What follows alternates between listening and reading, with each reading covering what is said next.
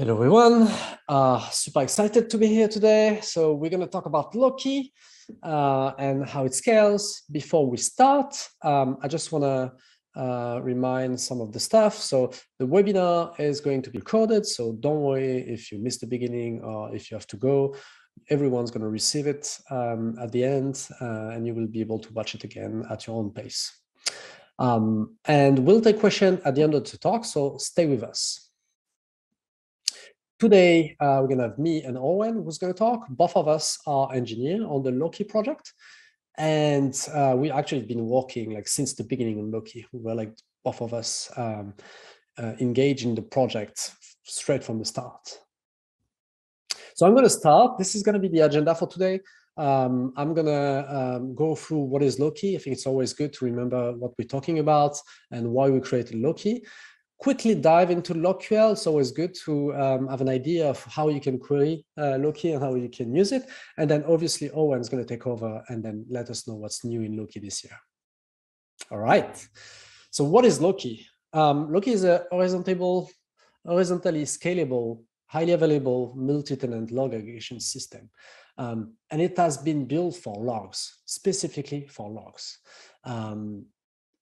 It means that also we built a project that will be able to scale accordingly with your workload, and that data is replicated so that if there's an issue within the cluster, your data is still available. So Loki is also obviously an open source project, like everything at Grafana, that has been started in 2019 at KubeCon. If you want to create an issue, if you have an issue, if you have a feature request, if you just simply want to contribute, feel free to add up to the repository on GitHub and work from there. Just to give you an idea, since 2019, that's the ramp up of stars that we have on GitHub. So the project is popular and still being adopted largely and still getting even more popular every day.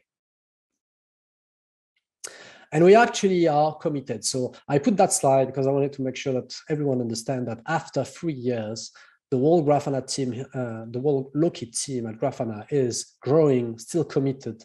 A lot of people are working on the project and we have a lot coming up. And we always want to bring Loki. We think Loki is the future of logging. Why? So why did we create Loki? So we ask ourselves, what is the 3 biggest challenge with existing logging solution? And that's the 3 that we, stand out the most. It's very hard to operate, right? You don't know what to do with all the disks. It's very difficult when you have a lot of logs to manage all those disks, especially if it's not in the cloud, especially if it's not in Kubernetes. It can be very, very daunting to operate a logging system. It's also very expensive to scale, like especially if the system is resource intensive. It's going to be expensive in terms of CPU, memory, disk again. And then finally, we haven't found anything that was well integrated within the Grafana ecosystem. So we set ourselves to fix those 3 problems, and we wanted a system that is actually easy to operate, and easy to operate as you can just use a single binary like a Prometheus, or if that's, and that will already start working for your cluster and start receiving logs, and then you could still scale in the future if you need to, but start simple. We wanted something that is definitively cloud native, works with containers, works with Kubernetes, service discovery, all of this, but not only. It should also work for bare metal. There's a lot of people that doesn't use Kubernetes. I want to make sure that you can use Loki wherever you are. And then finally, the local file system, we wanted something that works on disk, very simply, that doesn't need a connection outside of the world, but also, as you scale, maybe use a cloud storage. That means that you don't necessarily want to handle disk redundancy, managing disk and all of this. You want to defer to the cloud and to the people who know how to deal with this.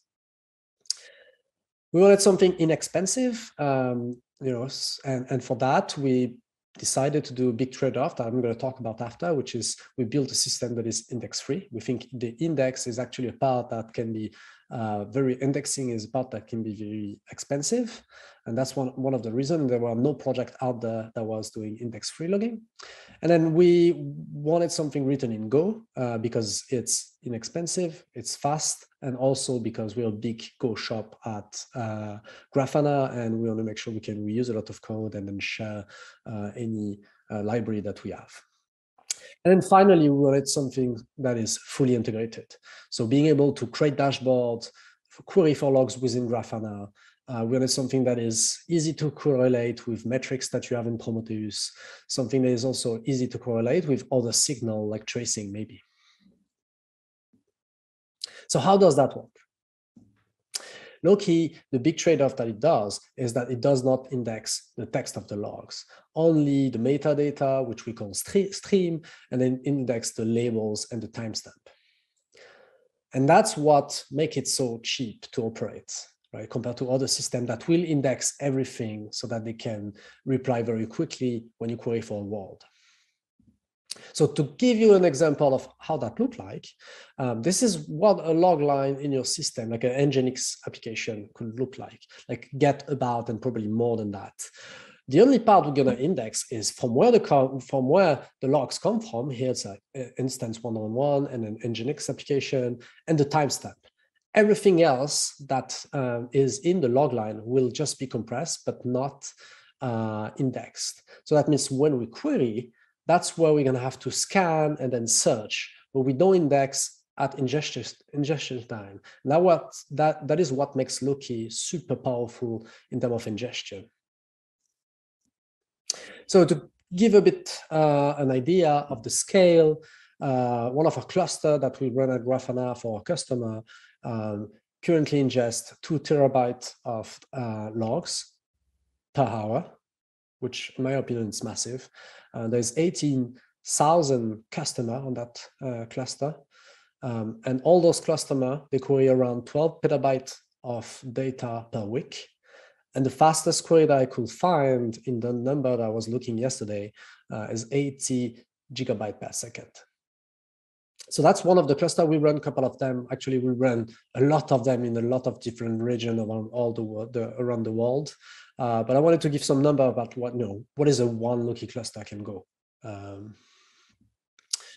So a very high level architecture, it's very high level just to give you an idea of how Loki, how it's working. So you usually have an agent. In that case, I said that it would be Promtail, but you can use whatever you want. You can use FluentD, Logstash, Vector. We kind of support them all.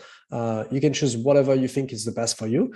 We have an opinionated one, which is Promtail. And the reason why we have Promtail is because it's very much integrated with the Grafana ecosystem and the service discovery. So you're going to get the same labels as your service and metrics. So you have an agent on the node. The agent tails the files and then send batches of the file to Loki. And then after, you can query using either Grafana or LogCLI the logs directly. LogCLI is just, if you use most SRE or developer may prefer CLI tools so that they can maybe after do some pipes. So you have the two options here. So this is a great example. This dashboard here is a dashboard for Nginx. It has been only built with logs, and that's it. All the metrics you can see here have been created straight from Loki using logs. And what I like about the dashboard is that it actually shows, the power of Loki. You can build dashboard with metrics, with a map. You can even show the logs themselves. And that's what was missing in Grafana. So before I finish this part, just a quick introduction to the query language, which we call LogQL. If you are familiar to Prometheus, this is heavily inspired by Prometheus, by the way, which is the language is called PromQL. So usually in PromQL, when you want to query for a metric, you have a metric name in the beginning, and then within curly bracket, you have the workspace, the workload that you're trying to target.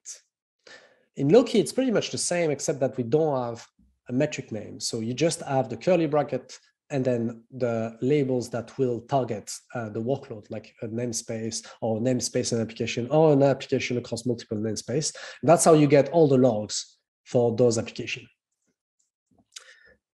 Obviously, that's not enough. If you're using Elasticsearch or Lucid, one of the most powerful features, being able to search for a word, Loki can do exactly the same by using those operators here, the pipe equal and then the pipe not equal and then regex. You can run regex with a tilde operator. So the only difference, so it's pretty much the same. The only difference is that Loki will actually scan at that time the data instead of using an index. We also have like an IP search. And that's not all. There's like way more feature. I'm not going to dig too much into it, but there's a lot of other feature that allows you to extract directly data from the log line, like a latency, and then use that as a predicate for searching for the logs. You can also rewrite the log line, as you can see. If you have a big blob of JSON that's very difficult to skim through on screen, then maybe you can rewrite that to only output the information that you want. And finally, you can create metrics, right? That's what I was showing you on the dashboard earlier. You can create metrics to count the amount of error, but also if you have, for instance, the request time logged for every request, you can get the quantile. You can get the P99 for that request. And that's it. So I'm going to give it to Owen. Owen's going to talk about what is new. And thank you. Hey, Cyril, thanks. Today we're going to get to talk about some pretty cool stuff that's new in Loki, particularly the storage layer. And within the storage layer, we're going to talk about the index subcomponent. Now, as a brief refresher, the storage layer in Loki is composed of two pieces. One, the index, which is responsible for routing and filtering down to the data that you actually care about. And then two, the compressed logs and object storage, which aren't really going to be a focus of this talk. Now, as a brief refresher on how this is actually queried, what this looks like, we use the Prometheus labels to quickly find the data that we care about, to quickly find those logs. In this case, cluster equals US Central narrows the set of logs down to around 1 terabyte data in a 24-hour time period. But notably, you can mix and match these label matchers. And so you can use something like this query to turn that 1 terabyte into 10 gigabytes.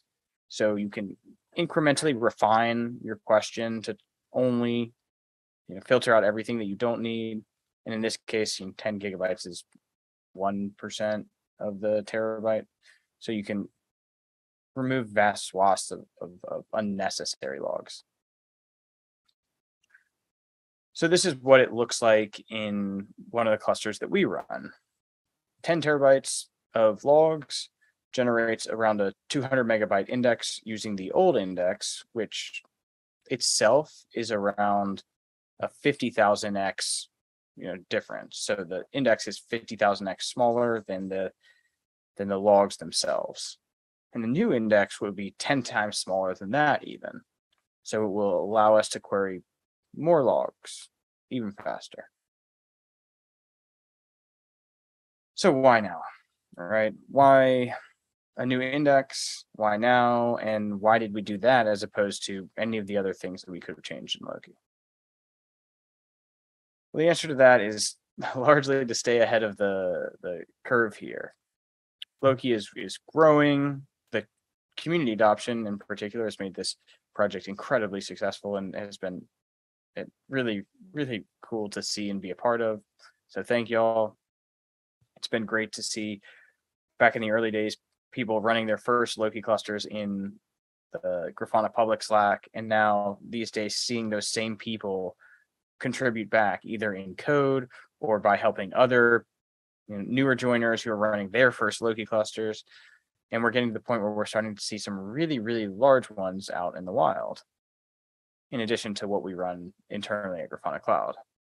So back from the early days where we were running gigabytes a day to the terabytes a day that we are now in terms of ingestion to the petabytes in the future. It's really important that we make sure that Loki continues to work as well and do so at much higher scales, right? The next couple orders of magnitude. So if you're scouring for logs on your Raspberry Pi, for instance, or if you're looking for them across an entire data center, you should be able to run those queries quickly in seconds, not minutes. And that's important because you need to be able to answer questions about your infrastructure, about your applications in a way that allows you to incrementally refine a hypothesis to find the answers that you need. And so looking forward into the future, it's important that Loki can query 100x of the data that it does today, but do it in the same amount of time that it does it today, or even better, do it faster. So Loki does love Prometheus, that's for sure. It's been the tagline for a very long time, like Prometheus, but for logs. And one of the pieces that underlies Prometheus itself is called TSCB. And in particular, we've taken the index part of that to build on top of. So you don't have to start from scratch, right? We can again look to Prometheus for inspiration. Now, notably, this doesn't just power Prometheus and Loki. This also powers other projects like, for instance, Grafana Mirror. But it's a very specialized index for the type of queries that we run, these label-based queries. So it's smaller and it allows us to query faster and allow us to operate at a higher scale than we do today. Now we've also added some of our own things into the mix. So what I'm calling index shortcutting here, notably, the Loki-based TSCB index is 10 times smaller than the index that we had before, but we've actually been able to pack more data into it as well. So these extra bits of information help us do all sorts of cool things, and this is one of them. So historically, certain queries, particularly certain types of metadata queries, would need to go to the index to use that to route to the logs they care about, to go unpack the logging data, and then return to the user. And so for certain types of queries, we've been able to bypass that now, which means that we can run this off of the index alone. So not only does this mean that we'll be able to do so orders of magnitude faster, moving seconds to milliseconds, but also this means that we can do so cheaper. We don't need to unpack or go and fetch all this logging data. But don't worry, for most queries, we still need to query the logs themselves, and that's not going to change. And so Loki has historically used parallelism to make this fast, and it still does and continues to. But the way in which we choose how to parallelize is changing. And that's one of the things I'm most excited about here, because it's very easy to over parallelize small queries and to under parallelize large ones. Historically, we've been able to kind of choose this with a heavy-handed approach by either controlling this at a tenant level or at a cluster level. But what the new TSCB-based index will allow us to do is to actually determine this by the request itself, which means that if you're a super large tenant, but you want to run a small query, we don't have to waste all these extra resources trying to parallelize data that doesn't need to be. And then conversely, if you're a small tenant, but you want to run a large query, that's fine too. So it's kind of what I'm calling this is our Goldilocks moment, making sure that we parallelize just the right amount for any particular query. More parallelism when you need it and less when you don't. Now, notably, while doing all this, we've still been able to stay true to the principles of Loki. And so what I mean by that is Loki runs on top of commodity hardware and it's backed by object storage. And those were very deliberate choices. It's so that it can be cheap enough that you don't have to throw out the signals with the noise. You can log everything that you have, everything that you need to. And then if you're in an outage situation where you realize that you need that data later, then you can go and extract it. And so we're really focused on being cost effective and fast and performant with less resources. So one of the things that this better query planning, for instance, that we just talked about allows us to do is if we can better parallelize, that means that we can also build more predictable workloads, be less likely to run out of memory on our query or subcomponents, for instance. And in turn, that allows us to run leaner and still give better quality of service for our clients, whether your clients are tenants in Grafana Cloud SaaS Loki, or if they're the team next door at your organization that you're running Loki for. So if you want to try this, it's not yet available, but we're getting close. This is as easy as adding a new entry into your schema configurations. Now, this has been with Loki for a very, very long time, but it's definitely worth mentioning as a really large advantage and kind of operational benefit of how Loki works. So in this example, we added a new schema configuration that says starting in 2022, take advantage of this new TSDB index and the optimizations that it uses. But what makes this really powerful is that this is an additive thing. So Loki will see that before 2022, there's another index to use, another storage configuration.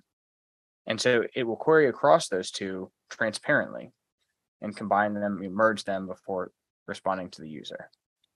And so you can add these things as the project releases new optimizations and be able to take advantage of those very easily. And one of the other benefits here is that this allows you to do zero downtime upgrades very, very easily, which is really important when you need to run a highly available observability tool. So that's, I guess, the end of it for the Loki TSDB part of this talk. But there's one thing I'm still really excited about announcing here that's been in the works for a while, since 2021, and that is Loki has gotten a native Kubernetes operator that's been donated by Red Hat to the Loki project. This is had a number of contributors and has a lot of features that I'm not going to go into here, but it does have the 0.1 release very soon, and you can try it out by either running it on your own Kubernetes clusters yourselves or by the technical preview available in OpenShift logging. So there's been a lot of contributors involved in this project, notably from companies like Red Hat, Grafana, InVision, and IBM. Please let us know if you're interested in using this and contributing to it, that sort of thing. You can come in and chat about it either in the Loki operator dev Slack channel on Grafana public Slack, or by using the sig/operator GitHub label on the Loki project itself, where the operator code lives. And that is the end of the talk today. Thank you for coming, and we're looking forward to seeing what questions you have, and hopefully we can answer some of them.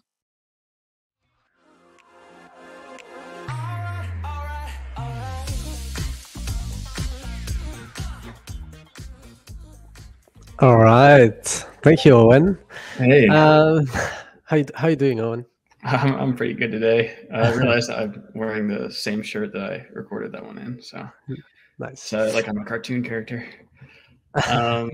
Let's see. We've got a couple questions we can go through. So I'll just fire them off at you, Cyril, and you can try your best to answer. Yeah, let's do that. First one I see is, what is the best way to handle a stack trace log in Loki? Yeah, that's an interesting question. So I think the problem with stack trace is that Loki will, or Pomtail, if you're using Pomtail, will automatically split them into like different lines. And that can be really annoying because the order is going to be all shuffled in reverse order. And so reading the stack trace is going to be annoying. I mean, this is like something that we at Grafana struggle also when we have like panic in Go. Everything is like backward. So the way you can deal with that is Pomtail has a pipeline stage that can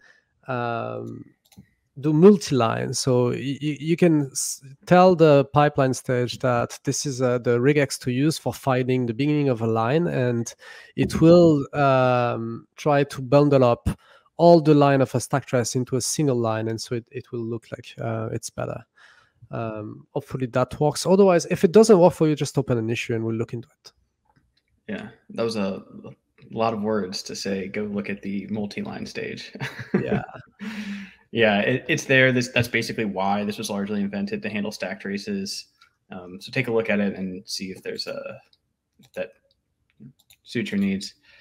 All right, so the next one, does Loki distributed and the Loki simple scalable modes of running. I think this is targeting the Helm chart specifically. Yeah. Support Cassandra or Azure storage for both index and chunks. I can take this one.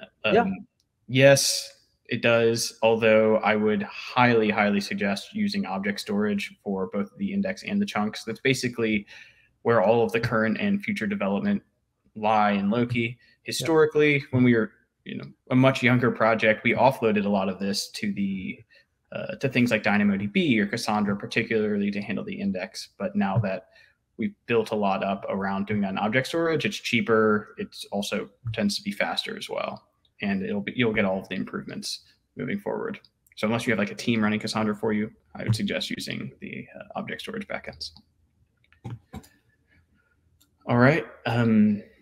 Is there a way to migrate from BoltDB shipper store to TSDB? Yeah, I mean, you just explained that in your presentation, but yeah, we're going to use the same configuration as we did before for migrating from one schema to another, or from one provider, like one from GCS to S3 if you want to, and so you're going to be able to use that to migrate to TSDB. It's going to basically say, starting from that point in time, start using TSDB as a D index, and then we're going to query. When you're going to query, you're going to be able to query over both of them. Yeah, that's one of my kind of favorite things about Loki, actually, is the ability to say, starting tomorrow, I want to get all the new advantages for that the new release exposes. In this case, TSDB. And Loki will kind of transparently, query all of the old logs until you get to a certain point, and then after that, it'll read everything in the new format. So you can get all these benefits of like zero downtime upgrades, which is really, really important. Let's see, when is index happening if it's not during ingestion, Cyril? Well, it is happening during ingestion, but it's happening in memory, and then we flush version of the what we have in memory to a file, and then we upload that file. So yeah, we do have a inverted index in memory, and we flush it to disk. Yeah, the index in Loki is kind of like a very small routing layer, and a lot of the work is still done by brute forcing the logs, but done in a way that allows you to kind of discard a lot of the data that you don't care about initially, and then kind of brute force them in different ways, which ends up being very, very powerful and parallelizable, which makes Loki fast. Okay, what do we got next? Does the upcoming Loki operator for OpenShift mean that OpenShift's native log monitoring will be moving to Loki? From the current FluentD plus Elasticsearch bit. I think we have to be careful. We don't work for OpenShift, so I'm going to not answer that. I know that is in technical preview now, running the Loki backend, and there's been a lot of work to kind of help bring this into the Loki operator and then into the Grafana repo itself recently. Yeah, the Grafana Loki. Yeah, I think the fact that they're investing is a good sign that they want to maybe put Loki in front of the offering. I have another fun one. When will the TSDB index be released? That really comes down to me now, doesn't it? It does, yeah. Yeah, I'm kind of, we're going as fast as we can at the moment, but it's still probably a little bit ways out. I think it's mostly kind of feature complete internally. We need to kick the tires for a while to feel comfortable rolling it out to kind of end users, and then to release it as non-experimental. But you can run it right now if you use the main branches, although I would not suggest doing that on production data yet. All right, last question, Owen. Okay.